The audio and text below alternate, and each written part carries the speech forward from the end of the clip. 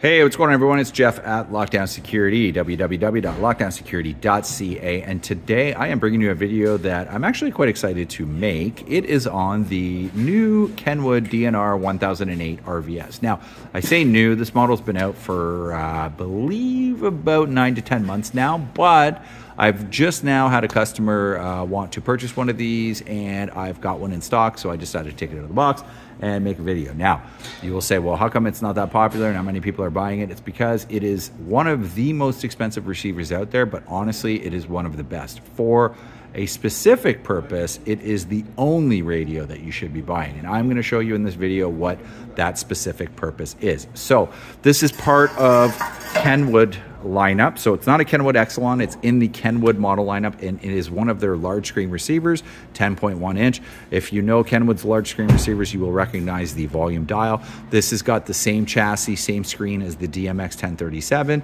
as well as the DMX1057XR, which is from Kenwood Exelon.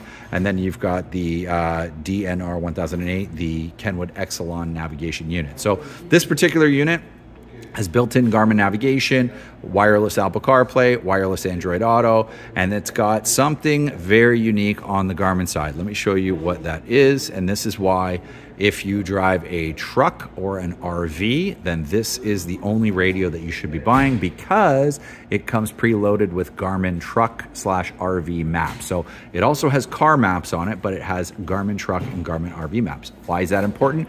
Well, if you drive a truck or an RV, you will know that they are quite tall, and there are a lot of roads that you're not permitted to drive a truck or an RV on due to vehicle weight or due to low bridges. Well, Garmin Truck Maps gives you a heads up of those low bridges as well as those routes where you're not permitted to drive. So I'm just gonna select truck and hit save. An active vehicle profile is required to operate in the selected mode. Configure your vehicle profile now. This is because you have to tell it what the size and dimensions of your vehicle is. So again, I don't have a vehicle this is going into, so I'm gonna leave all of this blank, but you can see when you first set it up, you've got to go through basically all of these parameters. Now, I have an Apple iPhone connected to it. So here you go. I've got Apple CarPlay, which is the typical menu system. You can see here, it's got Apple Maps, it's got Spotify, it's got all of your settings and all of that. Now, the person's phone who I have connected, you can see where they live, and you can see that they like to listen to Spanish music. So I'm just gonna exit out of that, and I'm gonna show you the home screen. Now, this home screen is completely configurable. There are different widgets. So you can see you've got a compass widget, you've even got a camera widget and a vehicle safety widget. So if I were to install this into a vehicle using an iDataLink Maestro interface, or specifically the Maestro RR or the Maestro RR2, I could integrate things like rear view camera, I could integrate things like parking sensors, both in the front and the rear, and it would essentially show up in this widget. So as we can see, there's a call coming through right now on the iPhone. And I'm gonna go back to this widget. I do not have a camera connected to it, but one of the cameras that this is compatible with is the Kenwood CMOS 740 HD. That's the specialized high-def camera that Kenwood makes. It is applicable and compatible to work with the DNR1008RVS. There are a few other things that you can do. Obviously, you can go into settings, you can change all your Bluetooth options, you can go into audio, and you can see it's got a very in-depth EQ. It's obviously got balance and fader, subwoofer pre-out. You've got essentially your digital time alignment. You've got volume offset, sound effect, audio memory. So there's a lot of audio configuration that you can do. Let's go over here to the main menu. Wireless mirroring, AM/FM radio, it's Sirius XM compatible. It's got an SD card input, so you can put a home splash screen. It's got an HDMI input, audio-visual in. It's got basically accessory control. These would be, if you were using, specifically the accessory control, that would be highlighted if you had an MRR2. So I don't have a demonstration video, but essentially if you used an iDataLink Maestro RR2, you could literally control things like fog lights, hitches, pretty much anything electrical in your vehicle. You could use this touchscreen as an on-off switch. If I swipe over here, you will see a few other things. You've got basically media player, Bluetooth streaming, radar detector, gauges, climate, parking assist. These features right here, radar detector, gauges, climate, parking assist, you must have an iDataLink Maestro in order to activate those. You've also got Android Auto. We don't have an Android phone connected to it, so that won't work.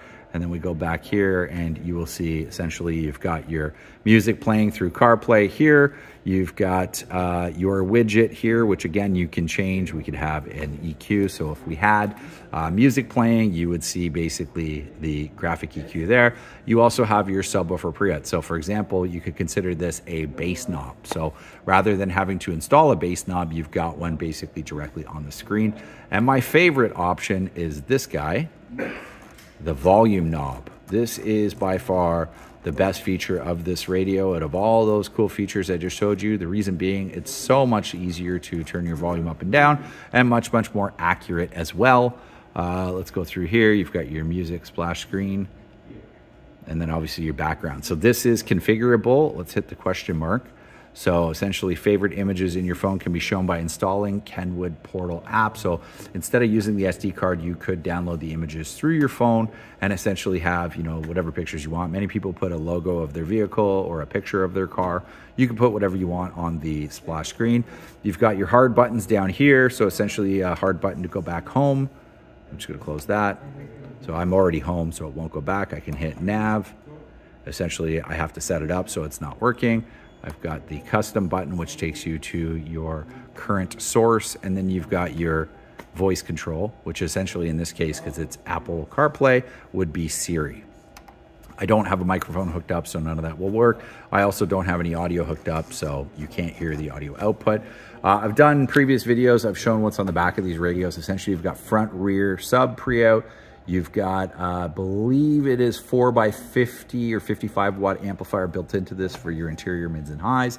You've got your HDMI input. You've got your antenna input, and then you've got all your video inputs as well. It comes with quite a few accessories. They're all kind of messy on my bench here. You got your user guide, you got your GPS antenna, you got your Bluetooth microphone, and then USB extension cable there. This is the box, and obviously this is the radio.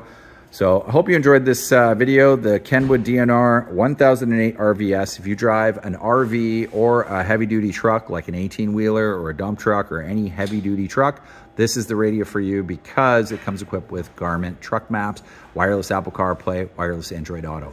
Hope you enjoyed this video. If you did, hit the like button. If you could, subscribe to our YouTube channel. It goes a long way in the future for us to make more videos like this. And if you need to reach us, www.lockdownsecurity.ca, 1-866-824-4118 is our toll-free number, and sales@lockdownsecurity.ca is our email. Thank you for watching.